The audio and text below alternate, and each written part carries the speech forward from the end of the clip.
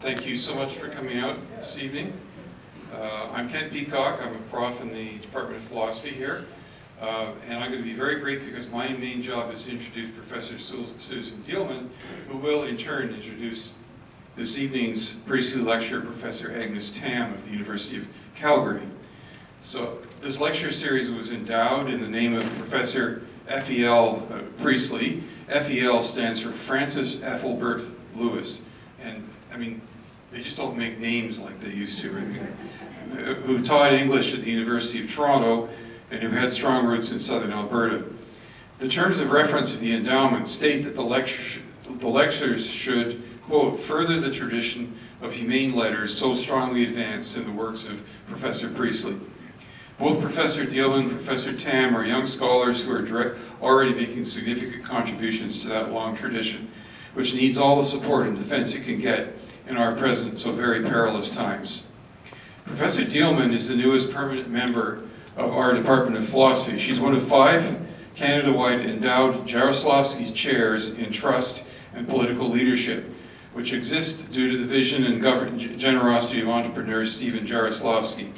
The University of Lethbridge is among the 5 Canadian sites picked to host a Jaroslavsky chair, according to Mr. Jaroslavsky, because of its emphasis on liberal education and its interdisciplinary humanistic approach.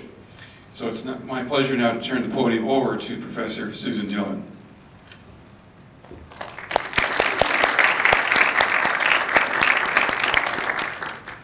Thank you, Dr. Peacock, Oki, and welcome to the University of Lethbridge. Our university's Blackfoot name is Iniskim, meaning sacred buffalo stone. We, as people living and benefiting from Blackfoot Confederacy traditional territory, honor the traditions of people who have cared for this land since time immemorial. We recognize the diverse population of Indigenous peoples who attend the University of Lethbridge, and the contributions these Indigenous peoples have made in shaping and strengthening the university community in the past, present, and in the future. So thank you for joining us this evening. It's my honor and my absolute pleasure to be able to introduce both our Priestley speaker and the keynote speaker for our philosophy undergraduate conference, which occurred earlier today. The students who presented their work are here. I'm sure if you wanted to ask them about their papers, they'd be happy to chat with you at some point. But I'm here at this moment to introduce the keynote speaker and Priestley speaker, Dr. Agnes Tam. Dr. Tam completed a Master's of Science in Political Theory at the London School of Economics and Political Science, and a PhD in Philosophy from Queen's University. She is a trained lawyer who has worked as a legal advocate, worked at the Social Justice Center at Concordia University, and the Research Group on Constitutional Studies at McGill University in Montreal. She currently is an assistant professor of philosophy at the University of Calgary, where she's also an applied ethics fellow with the Calgary Institute for the Humanities. Dr. Tam's research and teaching focus on moral and political philosophy, asking and providing answers to questions like, what role do stories play in democratic societies? How can we best foster trustworthiness in society? What does moral progress look like, and how is it possible? I think these are some of the issues and topics that she'll be exploring in her talk tonight, Toward an Ethics of Belonging. So please join me in welcoming Dr. Agnes Tam.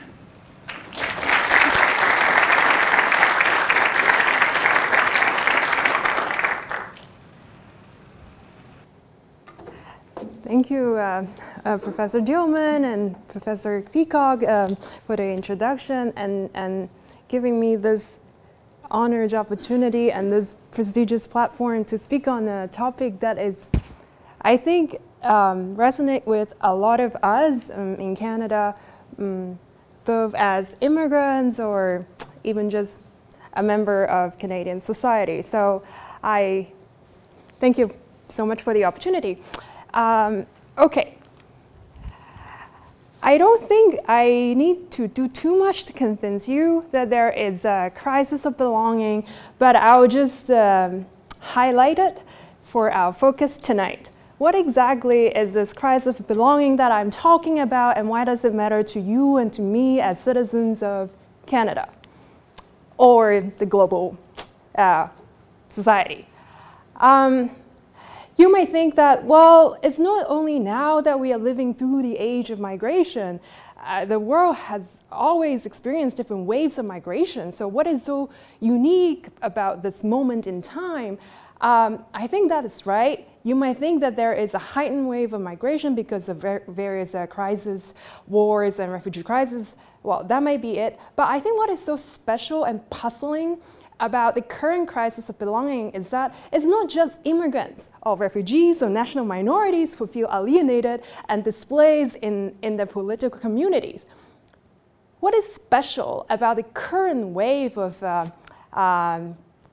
belonging crisis is that even members of the majoritarian population claim or allege or report to be feeling estranged. So that is the core puzzle for tonight. And then why does it matter? Well, you may think that, of course it matters because it hurts, it pains us to be alienated, it hurts to be lonely, and a lot of us have that experience.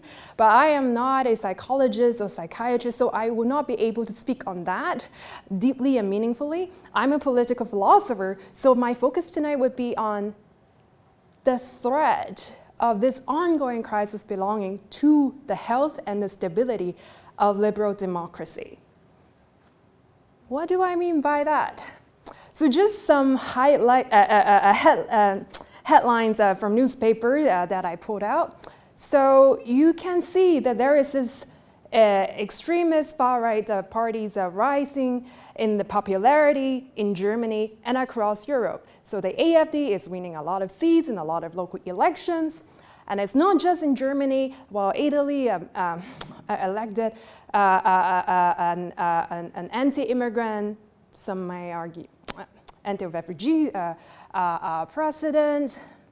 And it's happening in Sweden too. Sweden has always been the ideal of a strong welfare state, liberal democratic society, but even now the ruling party, the government, is sort of on the right. And you don't need more examples, but Netherlands is another recent one. And you might be thinking like, okay, you're just talking about Europe, what about Canada? We are fine, no? So this is not just a matter of rhetoric or exaggeration. Just in February, during a Q&A, the conservative leader, Pierre Poilievre, said this. Well, you know, when people stop me on the streets, they tell me they don't recognize the country. They feel like strangers in their own country with how horribly things have changed. Now, I don't know your personal opinions on him or on the Conservative Party, but I do think that there is some degree of truth to this statement about the national sentiment. And this itself should worry us, because if the belonging is misplaced, or if the crisis of belonging is not addressed in the right way or adequate way, Canada cannot be too complacent of our welcoming multicultural society. So that is the problem that I want to work with together tonight. So what are some of the solutions? What have political philosophers proposed? And do these solutions work? This is a quick overview of the 4 solutions that we'll look at. The first one is to say, well, we don't have to care about this crisis of belonging, really. Well, at least not directly. We are just strangers who care about belonging. And so long as everyone, immigrant, minority, majority, are guaranteed basic freedoms, we'll be in a fine society. The second solution, not from libertarian, but from other liberals, I'll talk about these labels later. You don't have to care about them right now, is to say, well, maybe we are not strangers. As citizens, we are members. So what a society, healthy society, need in this time is to enforce an ethics of inclusion. You probably have heard about DEI, inclusion. Okay, so that is a core ideal in a liberal society. Still, We don't have to address belonging directly. The third solution takes seriously the ideal or the ethics of belonging, and this particular tradition called the civic republicanism believes that belonging, or the source of it, is from the social contract. So ethical belonging requires drawing up this social contract justly, and we'll look at that. And I also don't believe this is the right solution. And finally, I'll propose to you my own solution to this crisis of belonging, which requires taking belonging seriously. And I argue that what belonging really is this bond of history that we share as citizens. And in order to keep this bond in good form, we need an ethics of narration. And at this point, you're like, why do I have to go through all the wrong answers? If you think they're wrong answer to arrive at your answer, why don't you just focus on your own answer? This is how I see it. I think there is a lot to be learned from past and wrong answers. That's why I take history of intellectual ideas or just history of humanity seriously, because I think we can only learn from our past mistakes. And I think, I forgot who said this, the expert is not who knows the right answer. The expert is one who knows all the wrong answers. And if I know some of them, I'm pretty happy already. So there we go.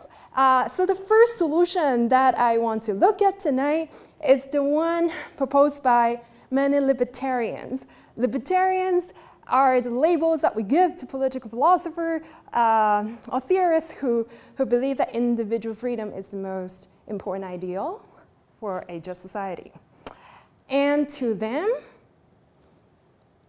when confronted with this global crisis of belonging, it's to suppress it, because belonging is a very dangerous sentiment.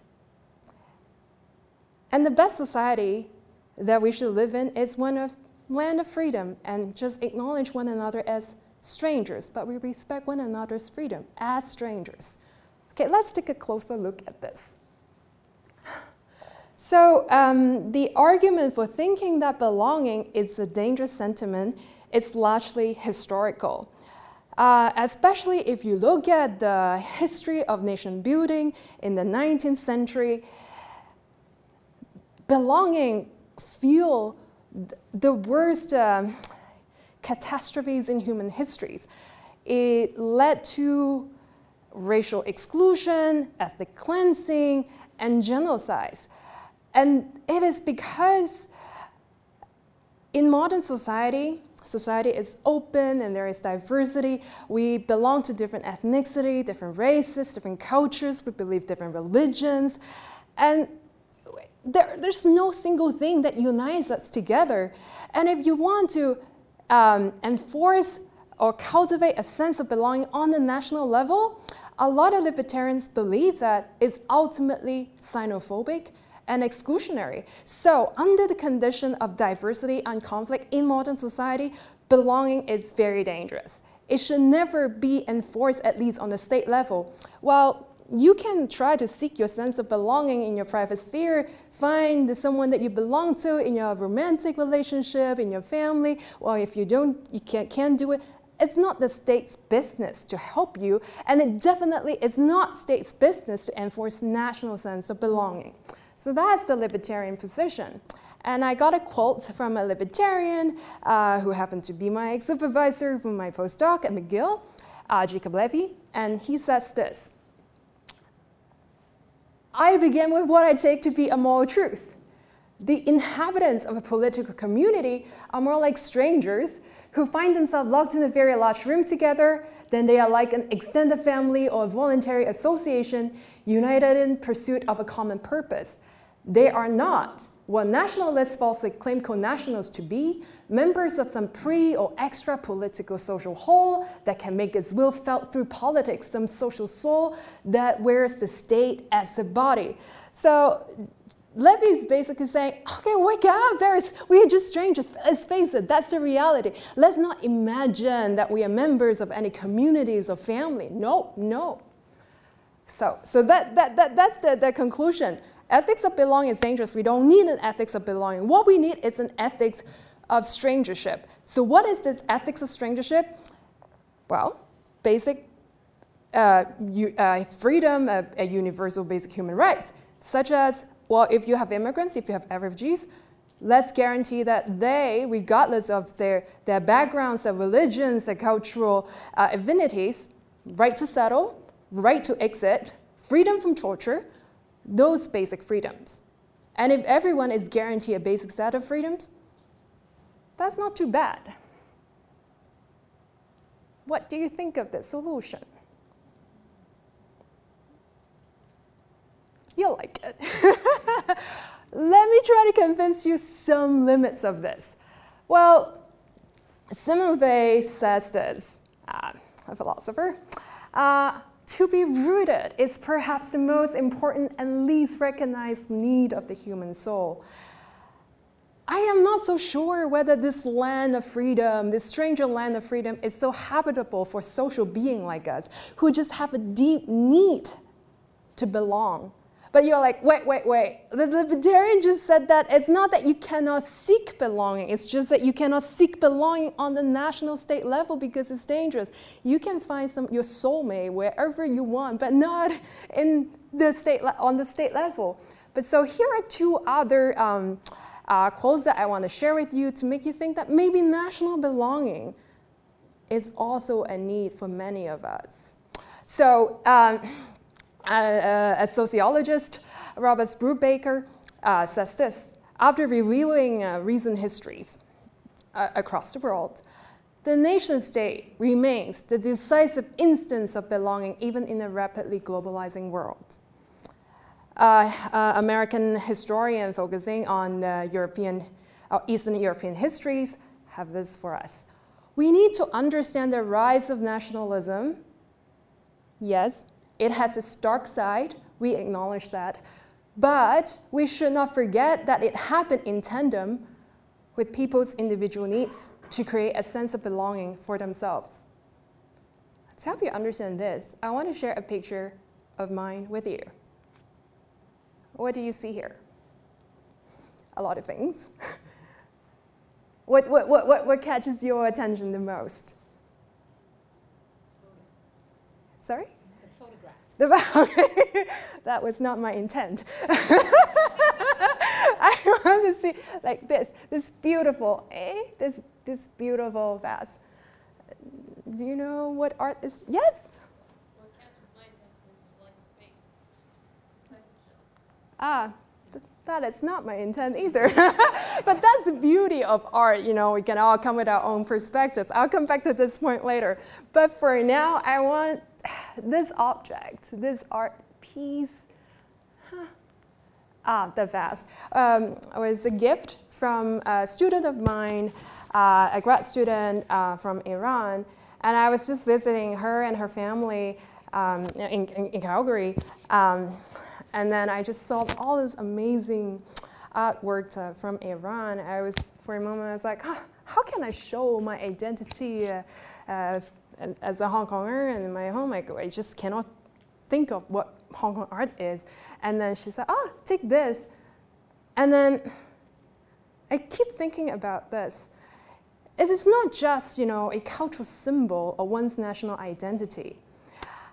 I think to a lot of immigrants, this is actually a display of their homesickness and a display of the desire to keep alive the ties to their home country.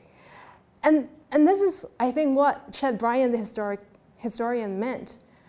It's easy to think that nationalism is just political manipulation, it's what the state wants to mobilize people with, but it's so easy to forget that nationalism would not be so attractive and so appealing if there is no such individual need to belong to a place, something bigger, a political community. Okay, if a stranger land of freedom is not sufficient to address our fundamental need for national belonging, and then it's also dangerous, a second solution would be, well, we still don't need belonging maybe. Let's just make sure everyone is included as equals in a society. And this solution is from the tradition we call liberal egalitarianism. If you have done political philosophy classes before, you probably recognize that guy? No? No? You are too sick of that guy? I think it's still the time where if you don't talk about John Rawls, then you're not really doing political philosophy. Okay, so I'm repeating that myself. And so John Rawls really is an important scholar in the traditional liberal egalitarianism, is that freedom is important, but since we are not just strangers in the society, just caught up, in a large room together, but as citizens, we are members. We have closer ties to one another as citizens. And if so, how do we keep these citizen relations in good form? That is a question of ethics of membership. And to liberal egalitarians, inclusion or equal inclusion is an important ethical ideal that governs the citizen relationship. Elizabeth Anderson is another one who talks a lot about the imperative of integration, in particular for American society, where there is racial inequality and inequality of various social statuses. Let's take a closer look at how this solution is different than the libertarian solution of just freedoms. So for liberal egalitarian, to make sure that every citizen, refugees, immigrants, members of the national majority are treated as members in a just way, not only should everyone be guaranteed with the list of universal basic human rights, such as freedom from torture, freedom from arbitrary arrest, right to humanitarian aid, right to exit, right to settle. Like, these are guaranteed to everyone. Libertarian says yes, liberal egalitarian says yes. The difference between the two is that for liberal egalitarian, there is a more robust set of human rights or social economic rights guaranteed to citizens only, to members only. And this is to promote a sense of inclusion, to integrate everyone as a thriving members of the society.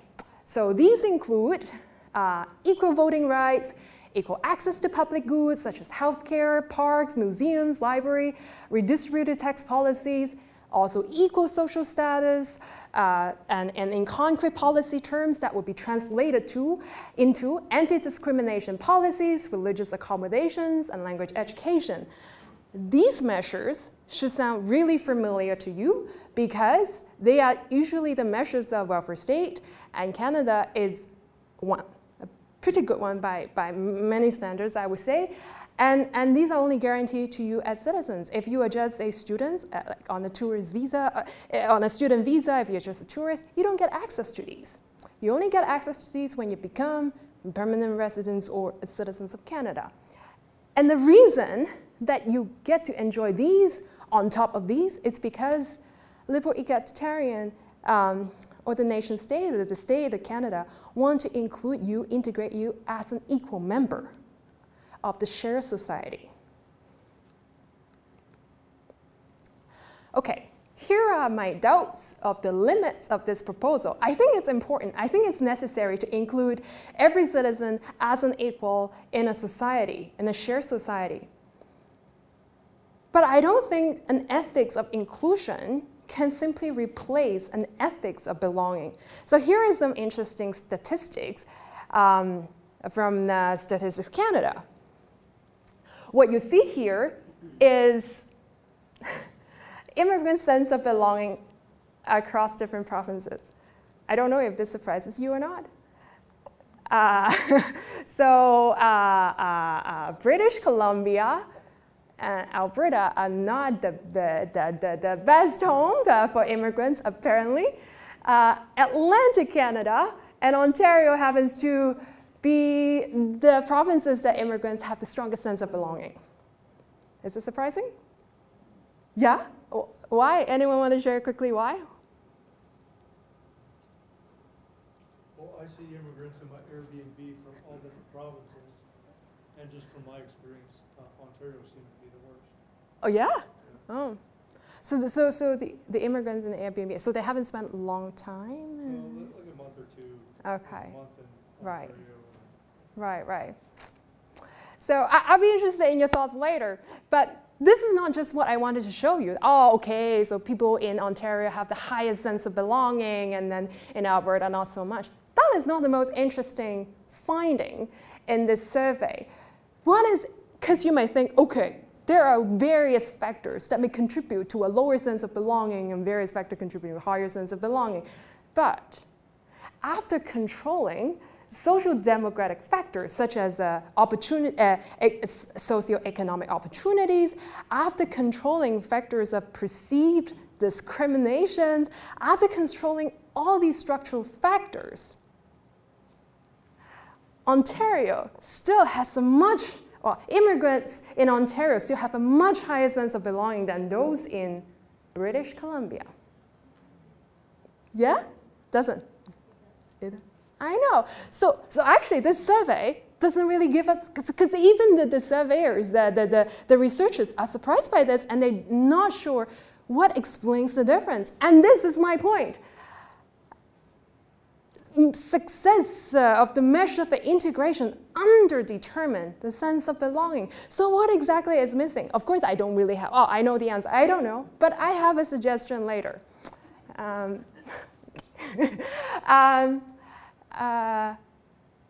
Okay, just quickly about this. This is another recent survey by Statistics Canada. It shows that you might think the immigrants who are most successfully integrated in Canadian society, in fact, tend to leave later. So that includes Hong Kong. That's why it caught my attention. Oh, immigrants from Hong Kong tend to emigrate later. Then you might think, oh, of course, it depends on the intention to move to Canada in the first place. If they are just investors, and so they're just here for the money, and so it makes sense if there is more money elsewhere, and they will just move. There's nothing interesting about this finding. Well, I think you're right, but still, it shows that improving everyone's socio-economic status itself does not foster the strongest sense of belonging. So I would be very interested in hearing what you think is missing. All right. If inclusion, or an ethics of inclusion, is insufficient to foster a strong sense of belonging for everyone, let's think about what belonging really requires, or what is belonging, and what the state can do to promote it. And now I'm moving to our third solution, proposed by civic Republicans. Republicans, the label, will remind you of Republican in the United States, but I'm not talking about those Republicans. I'm talking about Republican like Jean-Jacques Rousseau. So civic republicanism is a tradition in political philosophy that traces all the way back to the Enlightenment. And the pioneer of this tradition is Jean-Jacques Rousseau. He was among the very early ones who recognized that a sense of belonging among the citizens to the state is an important source of legitimacy to the political community and to the government, and is important intrinsically to the citizens themselves as well. So he does take seriously the idea of belonging, or this sense of belonging. And writing at the time, he already believed that more than life, beyond the tribal life, brings some social forms of alienation to us as citizens and individual social beings. And he believes that a political solution is needed to solve this problem of alienation. So it helps to just take a closer look at what he means by alienation and what kind of forms of social life in the modern society damages our sense of connection with one another. So, Rousseau's conception of alienation. It's more political philosophy now, because we're getting closer to what belonging really is. He believes that we have this inner nature, something that longs for simplicity and peacefulness, And we all have this innate capacity for empathy, for compassion, for peace, and for civic friendships and love and those beautiful things about relationships. And yet, modern society, modern in his days, is the feudalism, the absolute monarchy, engenders, however, this desires of selfishness and desire for competition and superiority, domination, and these alienate us from our inner nature and our capacity for empathy, connection, friendship. And in his view, the worst form of alienation is slavery. And he has a particular way to understand slavery. He says slavery takes the forms of a false social contract. How is it a false and how is it a social contract? So this is what he means. I'm trying to dumb things down a little bit because we don't have time to go deep into it. But it's a very complex idea. To him, it is a false social contract because it involves an artificially hierarchical relation between two parties. And one of the parties is subject to the other's arbitrary will. To whatever you desire, someone's living according to the whims of yours. And this is not alienation. This is just the hierarchical, arbitrary nature of the social contract governing two parties. And this is the consequence. The consequence of living or being governed by the false social contract is alienation, because both parties under this false contract are driven by external motives of economic social competition and the desire for success and recognition. All right, so what is the solution? How can we escape from this false social contract? How can we escape from the worst form of alienation? According to Rousseau, democracy. Not just inclusion, not just basic human right, not just freedom, but democracy, some form of civic participation is key to address the sense of alienation that we experience in modern society. Okay, what is the right social contract then? If the false one is a hierarchical one and arbitrary, so the right one is one that tracks the general or the sovereign will of all the citizens. Still, very technical. What do you really mean by the general will? Well, Rousseau first contrasts the general will with the will of all. It's not like, okay, you have a preference, and Kant have a preference. Let's all add it all up, and then we'll see what the majority desires. No, that is just the will of all. That is just a mere aggregation of selfish interests. And to Rousseau, that is not the general will. That is not the common good. That is not the social contract on the right terms. The general will is constituted by in his word, the common good. Okay, what is the common good? Just give us the answer. The common good is to be discovered, not by him, but by everyone together, by citizen participation, and this is where democracy comes in. He doesn't really give us a very clear account of how citizens should participate to discover that common good. Later generations of civic republicans trying to come up with their own account of how to collectively identify or author the common good. But this is an important insight from Rousseau that many neo-republican modern-day civic republicans do share, which is a political community truly belongs to its member when it is governed by a social contract collectively authored by its members. So some modern days Republicans really believe that the current crisis of belonging or the rise of right-wing populism has to be addressed by a robust form of direct democracy. And Christina Lafon is one of those.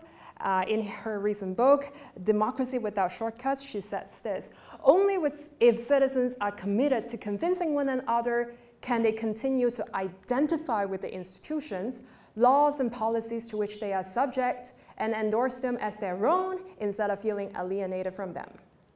Quickly, another short quote from another very important civic Republican, Habermasian, Rainer Forrest. He says, citizens are at home when each enjoys the status of being an equal lawgiver, following one's own will, as well as the general will. All right, I still haven't really told you how they understand how to collectively author. how to collectively alter the terms of a social contract. Do we just follow the traditions of one society, the religious tradition or the cultural tradition? Or do we just let the most powerful rich people decide for us what the terms of the social contract to be? Or the majority culture, race, ethnicity? Could that be the common good? Thank you. No, because that wouldn't be the will, the general will. That would just be the dictatorial will of the few, or the tyranny of the majority. Okay. If that is not the way to collectively author or decide or endorse the terms of a social contract, so what civic Republicans propose that we need an ethics of deliberation. There are going to be differences between you and me. You and me have very different beliefs, political ones, social and cultural, religious ones, very different, and we're going to disagree on a lot of things. We can't just flip a coin, so what can we do about these terms of the contract? So we need to deliberate rationally, respectfully, and that's what an ethics of deliberation is. And I believe that Professor Dielman is a better expert on this than I am. You should ask her what's best. But this is just a very a short account of it. I hope that is still fair.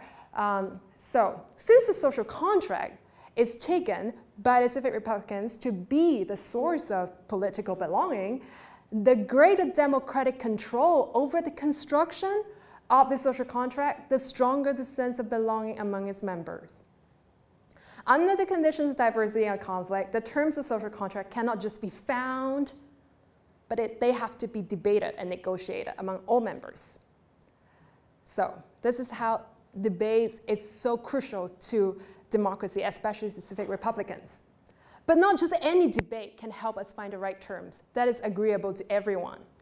If someone has unaccountable power, if some of them are biased, if some of them just have more political clout and they can manipulate one another, they can misrepresent and just, you know, like the important student presentations did about just misinform the public through, you know, on their platforms or control over social media, then the result of that debate and negotiation would not be fair and would not be just and would not be true and would not be reliable. And so, any ethical deliberation or democratic deliberation should at least aspire to some of these. They are aspirational ideals. It's rare that any society can live up to all these ideals, and this is not even the exhaustive list of the ideals that should govern the civil debates, but these are very common ideals and norms that should govern the integrity of the process of the debate, such as everyone should be participating as equals, we should include as many people as possible, and we should all aim at truth, and we should be rational instead of irrational, just following the norms, conforming to biases. No, that's not rational. And we should be reciprocal. We should respect one another. We should be fair. I should not just shut you up because I happen to be louder than you are. And we should be sincere. If you counter me with arguments that is a good one, then I should open my mind up to change my existing belief. I should not just hold on to my belief because, that's my belief. That's not sincere as a debater, as a member of the democratic society. Yeah, difficult to be a good member, eh? The question, though, for me is, it's not just whether it's feasible or not. Of course, feasibility is an important concern for deliberative democracy. But for me, and for the topic today, is deliberative democracy really a good solution or effective one to the crisis of belonging? Do you really think that if everyone is included as equal and sincere enough and rational enough and given all sorts of right information and then they participate in civil debate, do you think that this process can really foster a sense of belonging? Any political scientists here? I don't think I've seen a survey on this, so it would be very interested to test it. So it's still an open question. But because it has never been truly realized. It has only realized in small scale, like a town meeting. The town meeting, of course, is not a democratic community. So that's an open question, but I have my own doubt. I really believe that the civic Republicans, at least following from Rousseau, misunderstand what belonging is. Think about a place a lot of people find a sense of belonging. They feel grounded. Like religious belonging, I think, is a paradigm case. I don't think the best way to understand the relation between religious followers and the church is one of social contract, nor do I think that members have democratic control over the religious text. They don't author it. But churches, or at least a lot of religions, remain an important place of belonging for their followers. So it doesn't seem that control plays a crucial role. I come here just to show this. Have you seen the movie Past Lives? Yes, love it. How many? Okay, quite a few. You have to see it. I will try not to spoil too much. So for those who have seen it, I'll restrain myself. I love this movie so much. I watched it twice already. At the end of the movie, okay, just quickly about the plot, without too much spoilers.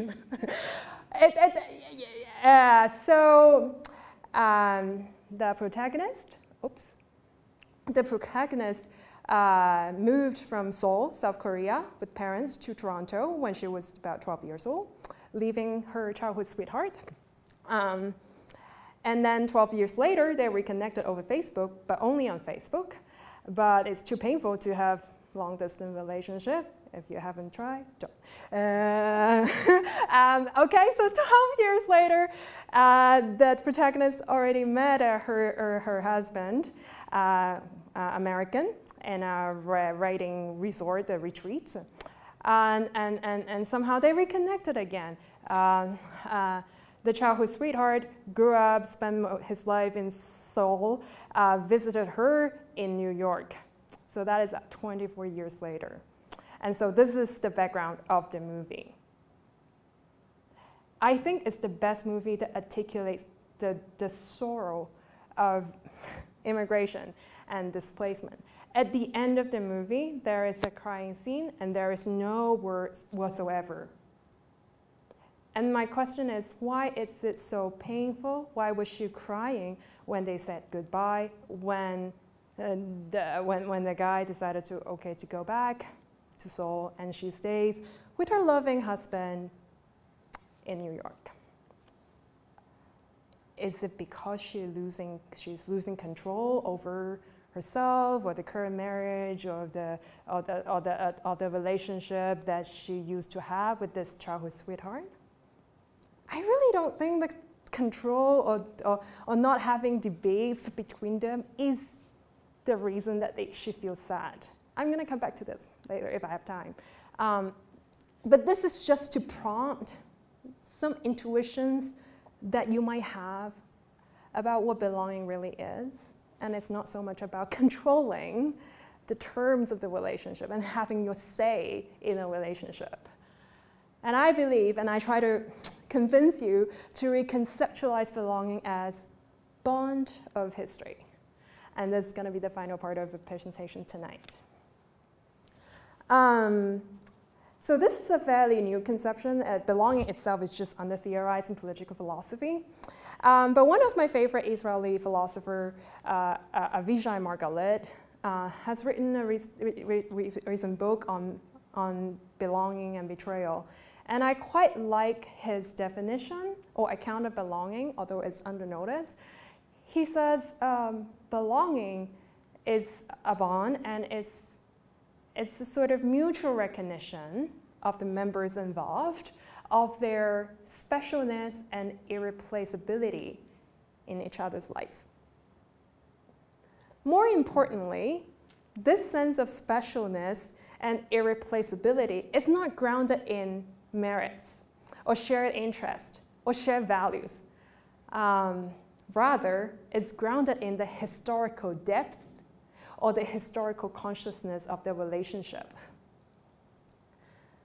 To help you make sense of this, if you are in a relationship, say, if your parents only judge you for how well you perform in school, whether you get a good job, you may feel like, well, that seems to alienate me from you a little bit, because it's my worth to you as a daughter or a son in this family grounded just on my merits.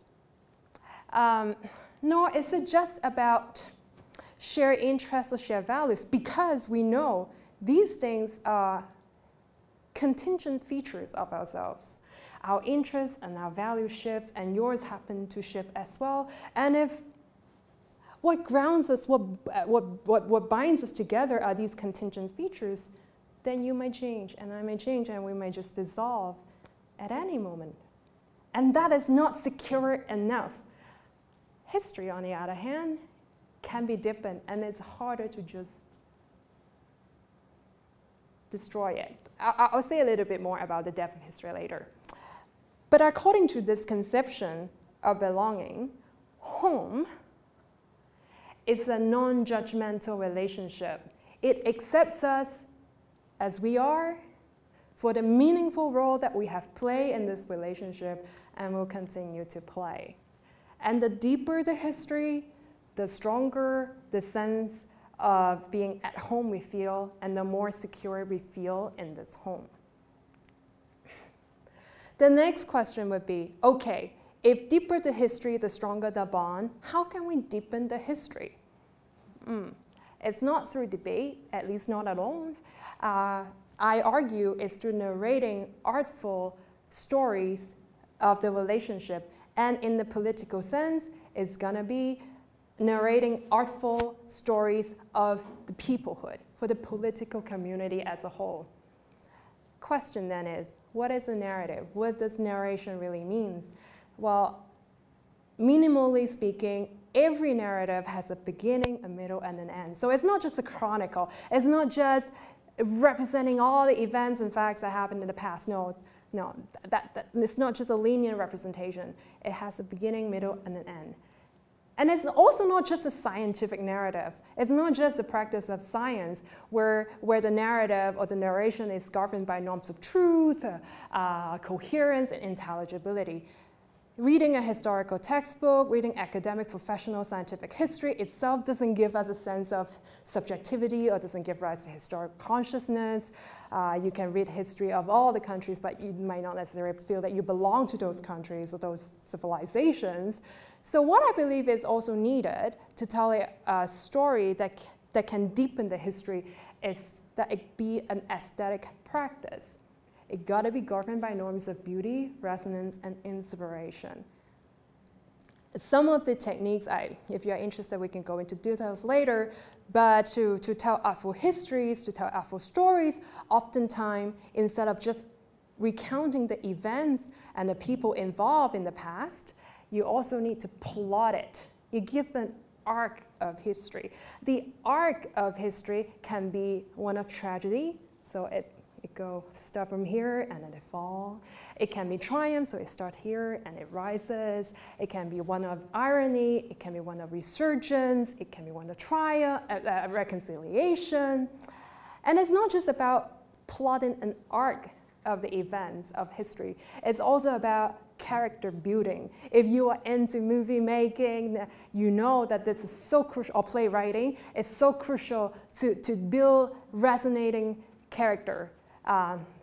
In the past, it would be victim and heroes, and now we understand those are very, those might not resonate or be easily identifiable with the audience, and then you also need villains or anti-heroes and lots of options. Okay. So this is how I understand belonging. Belonging is not just about wielding control over terms of a social contract or asserting sovereignty over a place. Rather, it's about having and being seen to have a meaningful role in an ongoing historical narrative. And I do believe this conception of belonging can better explain the ongoing crisis of belonging for both the immigrants and the majority. On my definition, displacement or alienation It's not about losing control over the democratic process, at least not just that. I feel displaced or estranged from my community when maybe my role, my historical role, is being distorted or erased from the meaningful story. Alternatively, or also that my political community has no meaningful story to tell. Somehow politically, we don't get to tell our story. Or the worth of my membership in this political community is just solely on the basis of my merits or demerits, or the interests and values that I happen to share or don't share with other members. Bear this in mind. About the role being erased, about my community not being able to tell a meaningful story anymore, I think it resonates deeply with the real-life story of a refugee and also a Russian literary.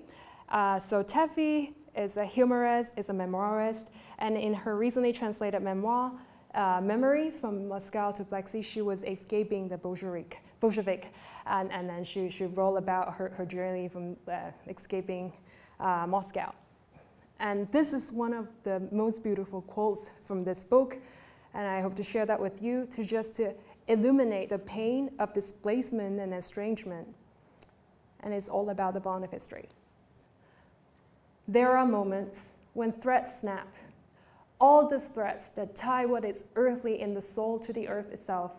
Your nearest and dearest become infinitely distant, barely even a memory. Even the events in your past that once mattered most to you grow dim. All the huge and important thing we call life fades away, and you become that primordial nothing out of which the universe was created. So it was on that night, the black, empty, round earth, and the boundless, starry sky.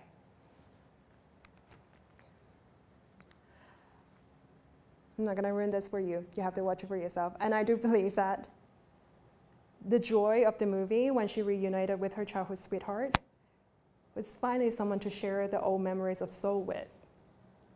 Not Seoul, South Korea Seoul, but maybe Seoul here too.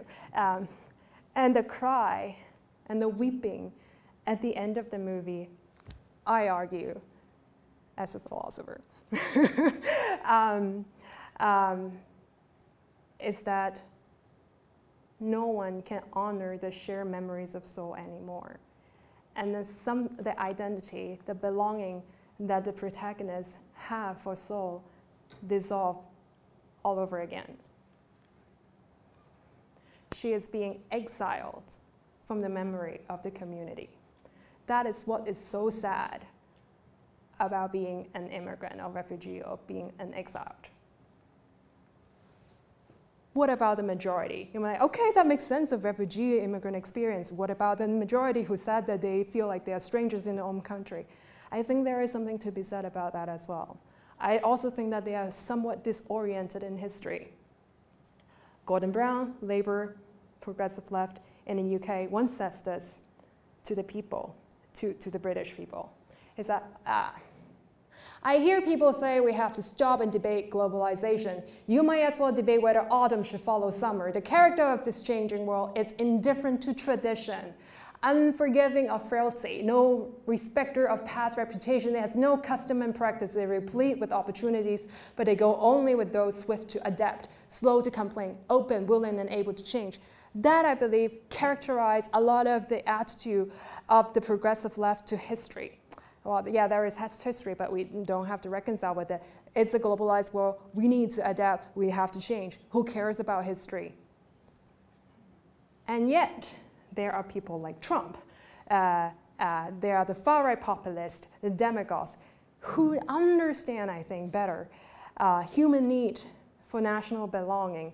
And they give them a sense of history. They tell stories, maybe artful but not ethical, stories about the nation that they share, and give them meaningful roles. They are heroes who protect the America that was once great. And these are the heroes of the country who can make America great again. They give them meaningful role, they tell a particular story of America, and it makes it so resonating, inspiring for those who believe in it. So this is the conundrum that we're in. That's why I think the left and the right need to don't give us a good solution to the crisis of belonging. The left says, okay, who cares about reconciling with history? The right says, well, any change dishonors history, so we cannot change. We are stuck in the past. But I want to convince us, those who care about belonging, those who care about the health of liberal democracy, maybe there is a better solution. There is a third way out. Maybe we can try to learn to confer meanings to changes in ways that honor the depth and bond of history. How am I doing on time?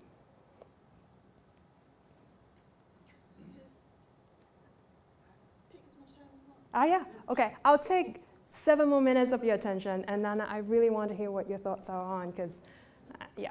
They're not going to kick us out, so. Nobody's going to kick us out, so. Oh, okay, perfect, perfect.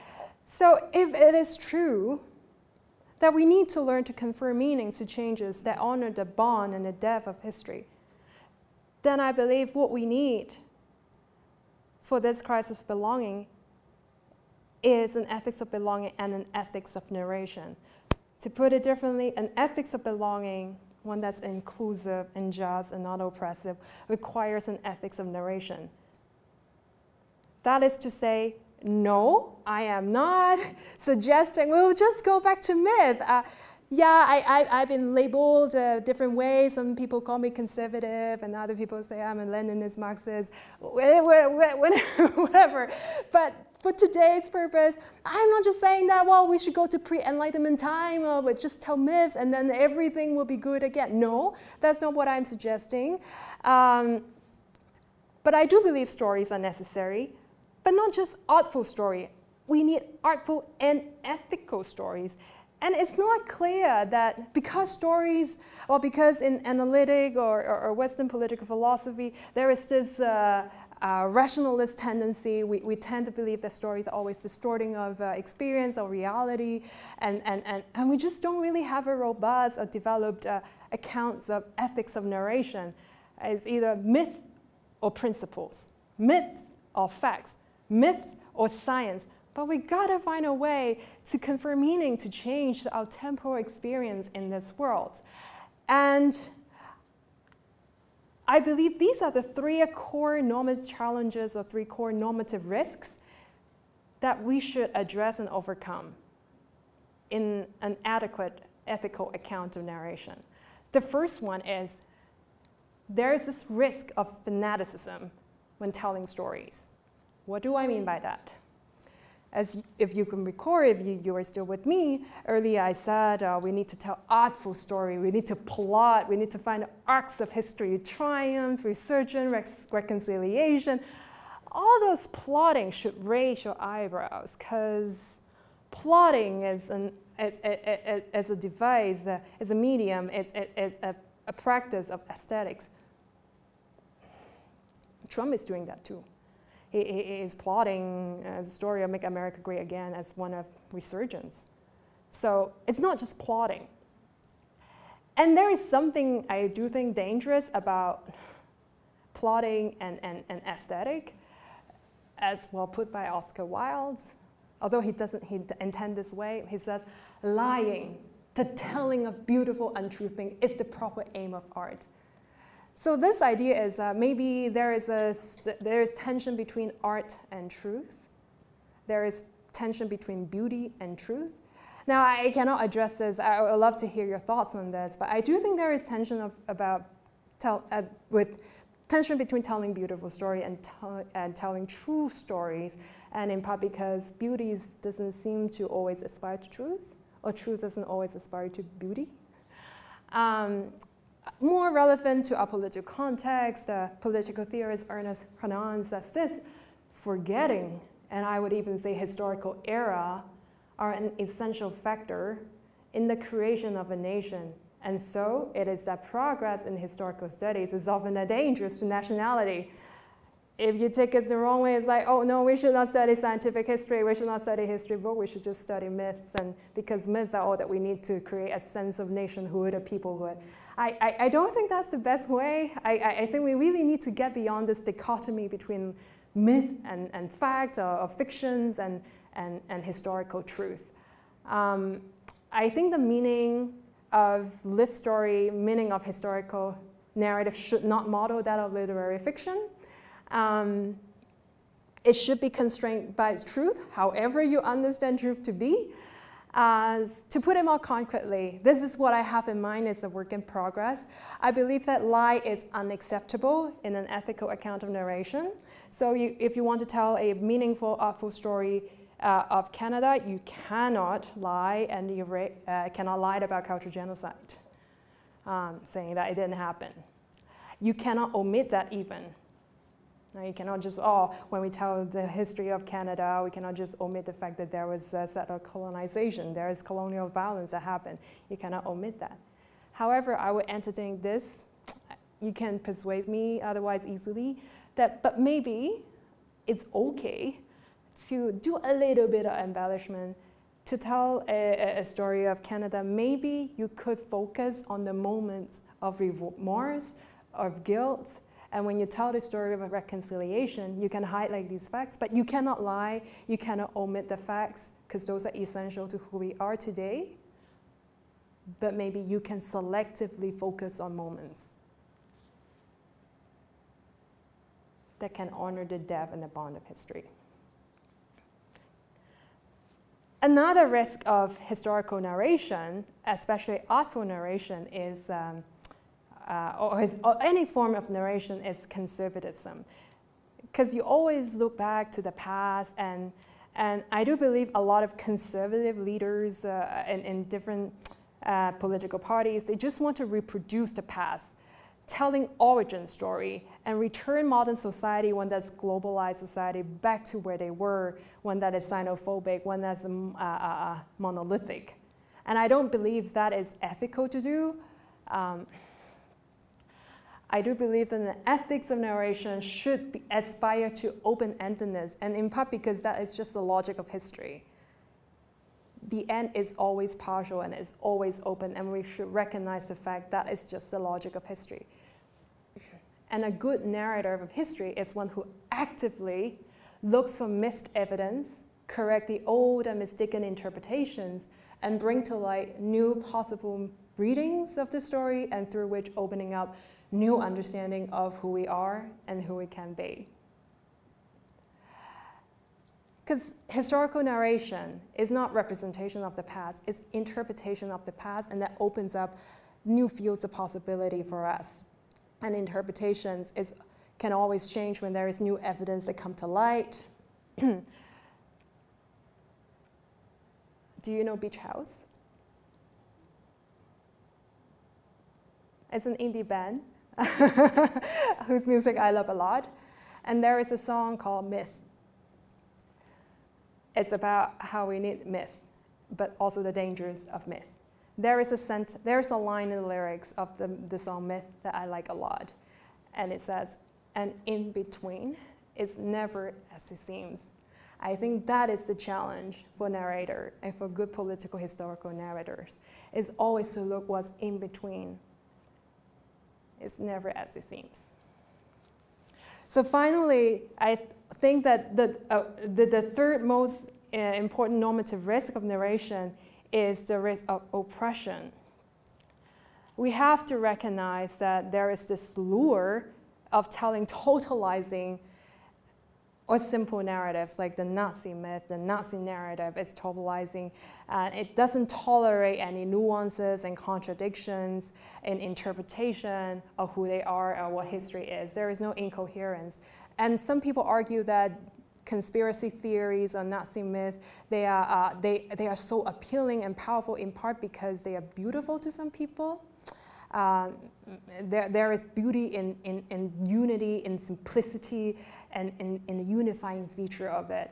I think we do need to recognize this fact and this danger, and what we should do is to tell competing stories, one that can hold space for nuances and ambiguities. So one way is to focus on individual solution. We should all refine our aesthetic taste, but I don't think that is the best political solution. I think a political solution should be institutional. We should look for institutions in democracy that entrench the norms of multiplicity in our interpretation, and also institutionalize opportunities for various narrators, maybe political parties, different political leaders, to tell different narratives, stories of their shared history, and to make sure that everyone gets the equal chance to contest each other's versions, and not just for now, but in an ongoing manner. So I do believe that liberal democracy and electoral politics has some resources for political parties, for political narrators to do such thing, and that if you're interested in the institutional dimension of ethics of narration, I'm very happy to talk with you during the Q&A, but I like to quickly conclude because I know I've asked too much of your attention. If you forget all the details, the pictures, the scenes from past life, that's okay. But remember the 4 solutions that we have looked at today. I hope that you know that libertarians suggest that we can simply recognize one another as strangers and we can live in this land of freedom is insufficient because we have this deep need for national belonging. And I also hope that you can remember the liberal egalitarian solution of ethics of inclusion may be necessary but not sufficient for fostering a strong sense of belonging. While the civic Republicans argue that belonging is important, I think they have misunderstood what belonging really is. They focus so much on control or democratic control over the social contract, which they think it binds us together. I don't think that social contract is the cement of society, nor do I think that belonging is primarily about control. My conclusion or my proposal is that what binds us together is our shared historical depth and shared consciousness. And in order to nourish this historical consciousness and depth in an ethical way, we need an ethics of narration. Thank you very much.